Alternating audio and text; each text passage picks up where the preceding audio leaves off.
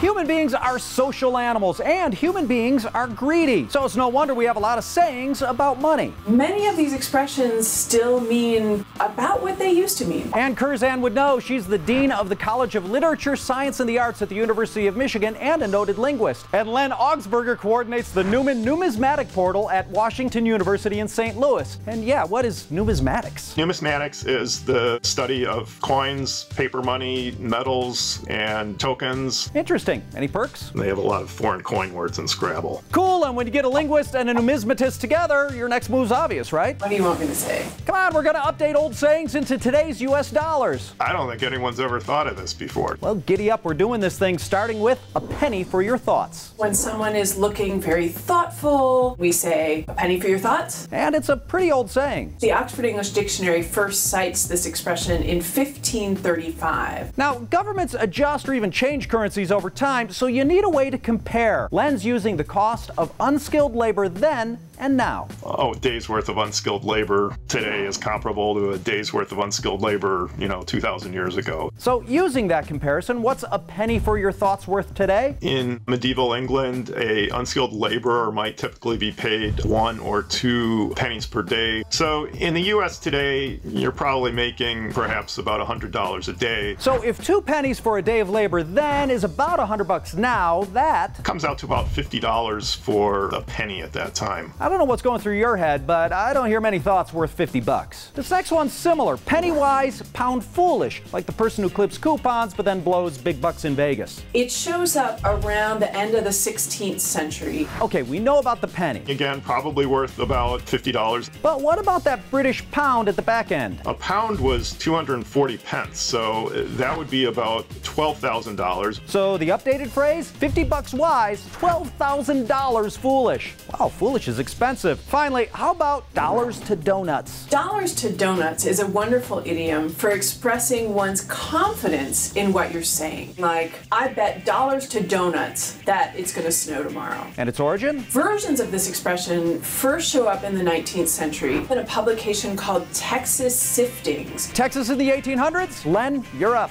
A dollar at that point in time would have been the equivalent of $100 today. So the updated phrase, $100 to a donut, you're wrong. Or am I just missing the point entirely? The key thing about idioms is that they mean what they mean. Hey, I'm just giving my 2 cents. Wait a minute. Updating the cost of quotes is what's the deal?